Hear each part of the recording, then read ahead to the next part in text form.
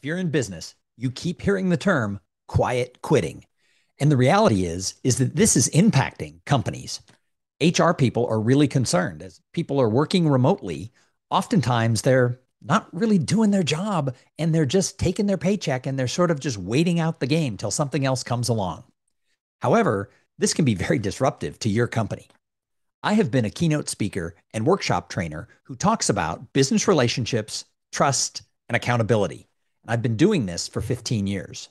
Now, lots of times when people hear that is my topic, they think this is a topic for people who are outside sales, for lawyers who are trying to grow their business, for other people who want to build a reputation in their community, or for people who are looking for jobs. But the reality is, this topic is more important for your company than ever before.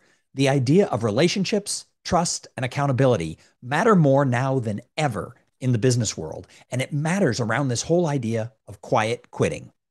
If you're looking to have your people be more engaged, show up and do their work, and be excited to be part of your team, you need to get them connected. Human engagement is something we all long for, and yet we spent a couple of years working remotely. And all the studies show that people feel more disconnected and alone than they ever have before. And if your employees feel disconnected and alone, you run the risk that they could quietly quit or loudly quit and move on to somebody else.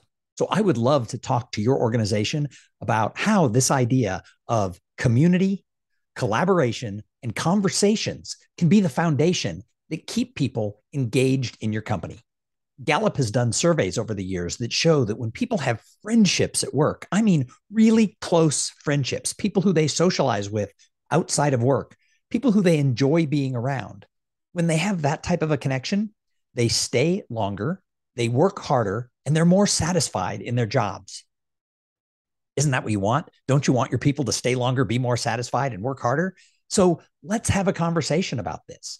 I can do this as a keynote speech at an industry conference, or I can do a 3-hour workshop where we come in and we start talking about trust and accountability and how that is the foundation for better relationships in the workplace. My name is Thom Singer, and I have been speaking to organizations for over 15 years. And now in 2023, it's time to reinvent how we look at business relationships. I don't think people should feel disconnected. I think people don't want to feel disconnected. People want to feel that they're part of a community. They want to feel that their input matters, that they're asked to collaborate, and that their input is making a difference for the company. And they want to believe that their conversations matter and that they are being heard when they're talking. So I would love to have a conversation with you. You can reach me at tom@thomsinger.com, and we can find out if this program is the right thing for your company or your association to get people excited about the human side of business.